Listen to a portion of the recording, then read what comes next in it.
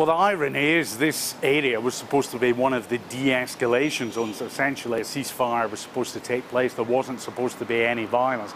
But what we've seen in recent months is these ceasefires, these agreements between rebel groups as well as the Syrian government and Russia simply breaking down.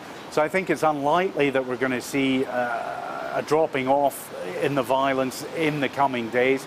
The Syrian government wants to push rebels, some of them hardline militants, out of that area, but it is creating a humanitarian emergency. The UN says 250,000 civilians have been forced to flee the fighting, and for many of them, they've gone to Idlib in the first place to escape fighting elsewhere, and they can't get out of Syria. The Turkish border is closed, so it's a very difficult situation for the civilians caught there.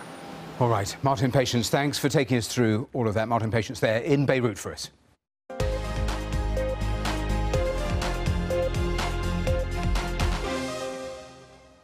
Now, they are some of the giants of the oceans threatened by tiny fragments of plastic. Now, scientists are calling for research on the impact of microplastics on whales, sharks and rays.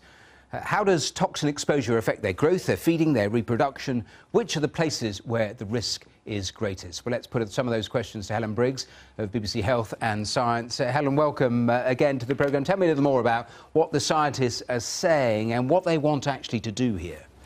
Well, first of all, we're talking about microplastics. So these tiny little microbeads, they come from cosmetics, from synthetic fibres, they get into the oceans. And we're talking about whales and sharks that filter feed. So they're ingesting water and filtering tiny little particles out of the water for their plankton, their food. And microplastics are about the same size. So scientists are really concerned that they're ingesting a lot of these particles, sometimes maybe hundreds or even thousands a day. We just don't know what they're doing once they get into the animals' bodies. Yes, I was going to ask you, I mean, how much? Because they found stranded whales, haven't they? How much are some of these creatures actually consuming?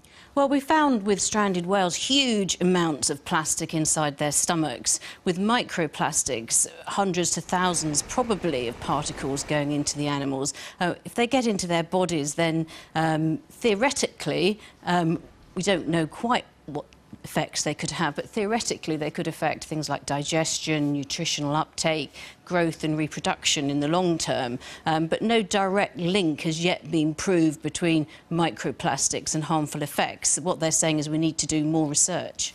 We're talking about iconic species, and the scientists are pinpointing different parts of the world that they specifically want to look at, aren't they?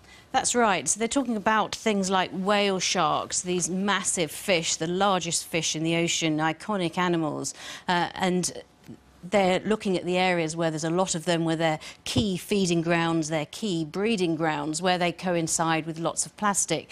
So they're saying there's some priorities: the Coral Triangle region, Bay of Bengal, Gulf of Mexico, Mediterranean Sea. These are priorities for research. So we should be taking samples from these animals, taking little muscle samples and measuring chemicals in there to see whether there's a link with plastics. And you touched upon it, but I mean, they're clearly consuming these plastics. Is the principal concern that somehow they're choking them, or what is the real damage they're doing to them? Well, we know that toxins can get into their bodies, so tests have already shown that there are some toxins from chemicals in their bodies. What effects this might have, we don't know, but the point really being that some of these animals, these whales, these sharks, are already under a great deal of pressure. They're already threatened. So plastics could push them even closer to extinction. Isn't the truth of it, finally, Helen, that, I mean,